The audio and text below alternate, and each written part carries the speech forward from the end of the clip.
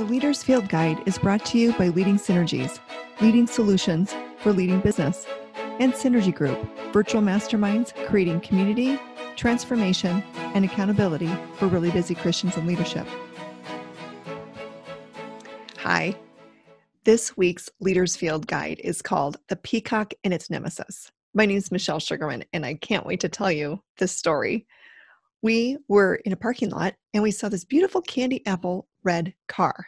Yet it was parked diagonally in 4 spaces, and the prideful owner, I'm sure, was hoping to avoid door dings. However, it made it a perfect target for a very competitive peacock. That peacock probably did about $4,000 worth of damage, and the car probably would not have been singled out by the peacock unless it had been parked the way it was. So that being said, I want to share a quote with you from Pope Francis. An example I often use to illustrate the reality of vanity is this. Look at the peacock. It's beautiful if you look at it from the front, but if you look at it from behind, you discover the truth. Whoever gives in to such self-absorbed vanity has a huge misery hiding inside of them. Here are the 3 hidden miseries of the self-absorbed leader. 1, self-sabotage. That's the one that really masks fear of being wrong, incorrect, or imperfect, fear of being undeserving, say, of success or kindness, and then also fear of starting or finishing, procrastination. The second hidden misery is arrogance.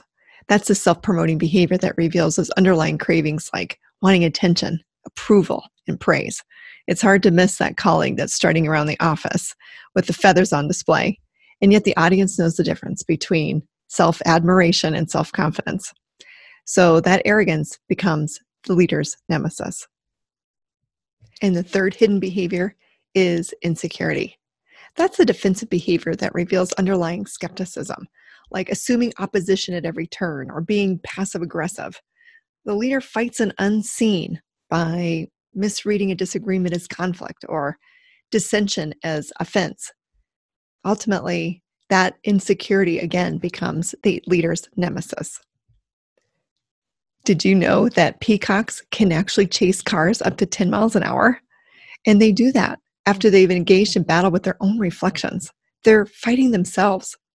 Just like self-sabotage and arrogance and insecurity allows leaders to fight themselves.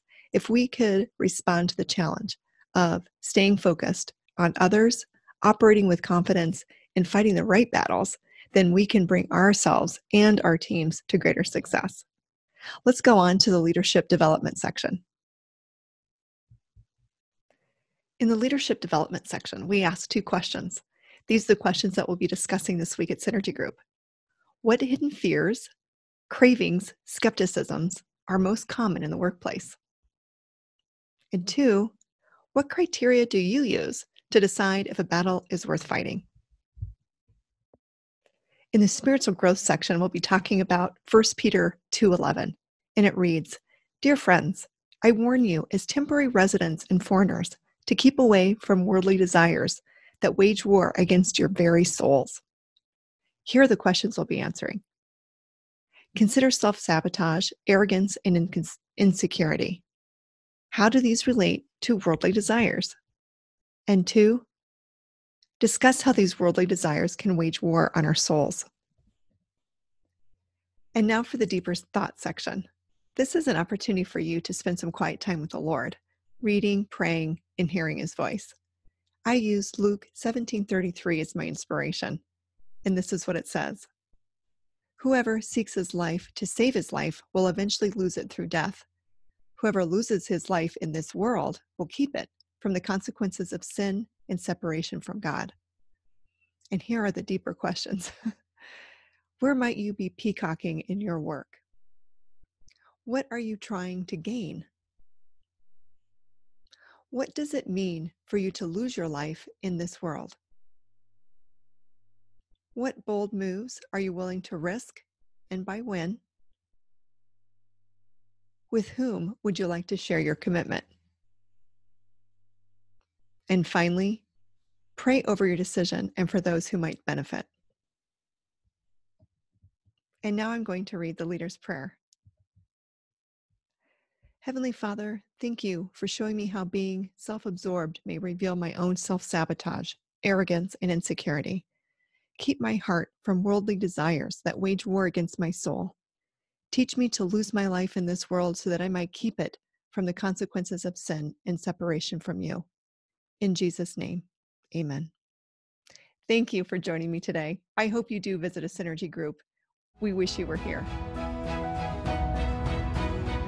For information about visiting a Synergy group or Christian leadership coaching, go to leadingsynergies.com.